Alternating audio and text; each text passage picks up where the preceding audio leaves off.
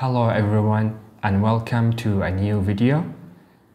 So continuing our discussion about antibiotics, now we are going to talk about the linezolid. The linezolid is from antibiotic class that is called the oxazolidinones. So oxazolidinones. Those also are protein synthesis inhibitors. And the linezolid is one of these agents of the oxazolidinones, which was synthesized in the mid-1990s, and that's to combat resistance caused by gram-positive organisms such as the MRSA, the multidrug-resistant streptococci, and the vancomycin-resistant enterococci.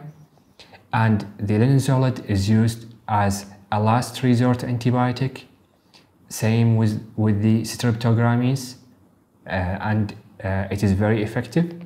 And in this video we will talk about the pharmacokinetics of the linezolid, the mechanism of action, the spectrum, the resistance, the therapeutic uses, and the adverse effects. So let's start. So let's start by talking about the pharmacokinetics of the linezolid. And with the pharmacokinetics, we always use this abbreviation, the ADME, which the A stands for administration, distribution, metabolism, excretion. We will start with the A, which is the administration. So administration of the linezolid. So first, it is available as oral and IV formulas. The oral formula is completely absorbed, so complete absorption to the oral formula. And that's because of the low molecular weight of the linezolid. Now let's talk about the distribution. So distribution of the linezolid. First, the molecular weight of the linezolid is 373, and that's low, so that's why it has a good absorption. Also, the half-life. So half-life is from 4 to 6 hours. The linezolid crossed the blood-brain barrier in good concentrations, so good concentrations in the cerebrospinal fluid, and it has good penetration to bones and joints, so it can be used to treat osteomyelitis, so good penetration to bones and joints.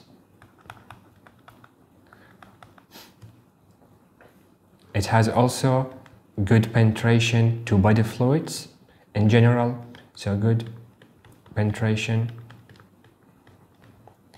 to body fluids, and that's the case with the low molecular weight antibiotics. Most of them, they have excellent penetration to all type of barriers in the body, and that's a good thing. The linezolid also crossed the placenta, but it is not teratogenic, so not teratogenic, and it crosses into the breast milk, but it causes diarrhea into the growing child because it kills the bacterial flora of the intestine of the baby, and it causes diarrhea. So breast feeding causes diarrhea, lead to diarrhea. The metabolism of the linezolid is in the liver,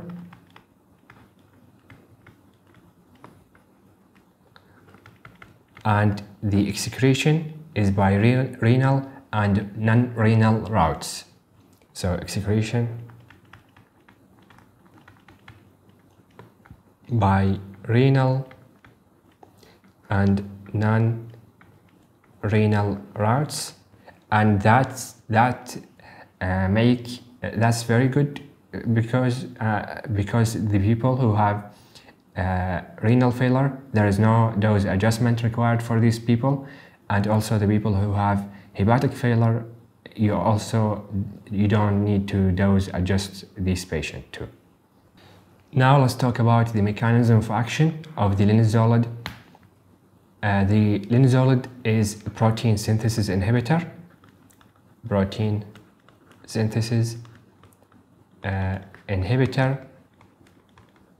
It binds into the 50S subunit, bind 50S ribosomal subunit, and inhibit protein synthesis.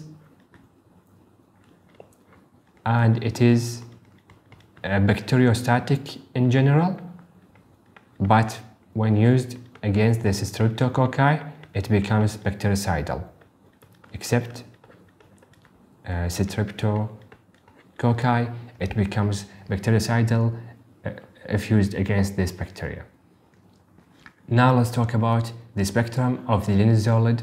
So the spectrum mainly is gram-positives, mainly and mostly gram-positives. It works on the staph, including the MRSA, and it works on the streptococci, including the multi-drug resistant streptococci. It also works on the enterococci, including the vancomycin resistant enterococci, and it works on the Listeria monocytogenes,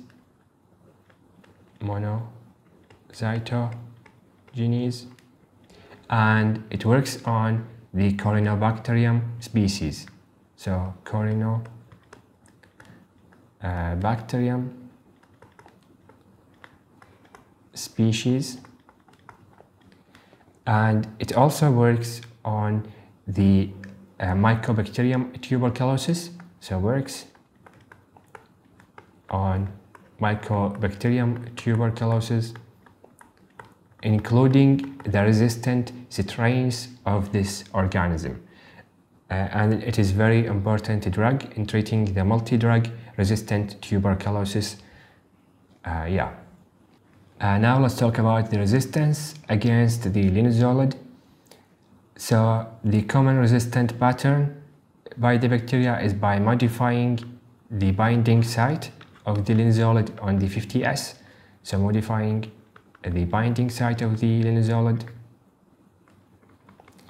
and there is no cross resistance with any other protein synthesis inhibitor, so no cross resistance.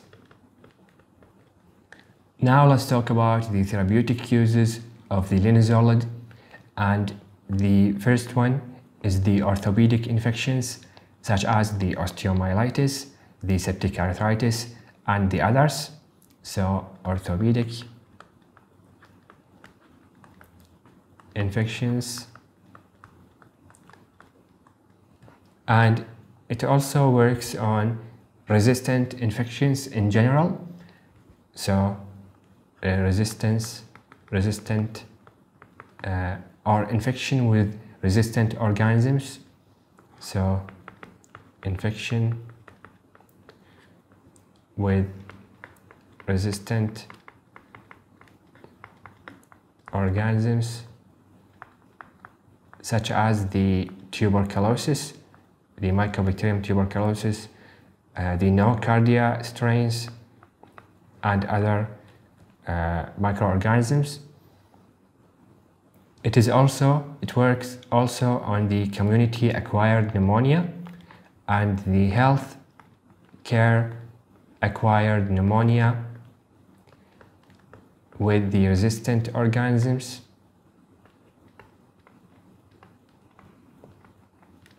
So now let's talk about the adverse effects of the linezolid. So we have the common adverse effects such as the rash, the headache, and the GIT symptoms such as the vomiting, the diarrhea, and the nausea. The linezolid also causes serotonin syndrome. So serotonin syndrome in susceptible people. The linezolid acts as a monoamine oxidase inhibitor. So linezolid acts as monoamine oxidase inhibitor. The monoamine oxidase, this enzyme, works on the brain to remove the neurotransmitters from the brain, such as the dopamine, the serotonin, the noradrenaline, the adrenaline. This monoamine oxidase enzyme works to remove these neurotransmitters from the brain, and the linezolid acts as inhibitor to this enzyme. So this would lead to accumulation of these neurotransmitters and would lead to the serotonin syndrome. And normally, the linezolid is not enough to cause the serotonin syndrome. The patient, there is some patients that are more susceptible to the serotonin syndrome, such as the patient who are taking drugs that act same as linezolid, act as monoamine oxidase inhibitors, such as the class of drugs that's called monoamine oxidase inhibitors. And also there is the selective serotonin reuptake inhibitors and the thiamine containing foods.